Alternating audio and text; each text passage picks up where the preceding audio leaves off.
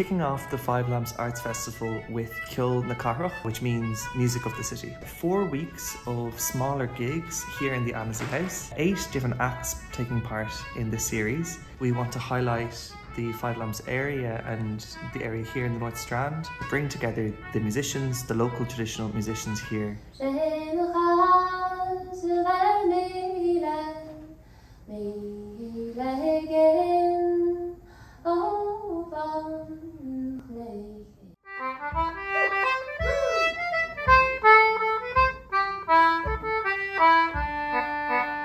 For a couple of weeks in the year, this area really lights up and brightens up with the Five Lamps Festival. The festival promotes local artists, provides cultural events. This event is a bilingual event as well. I think it's very important to have festivals like this. It's great to have things to be going to and things to be doing. It's lovely to give a platform to all those musicians. There's so much talent around here locally. The more festivals, the better.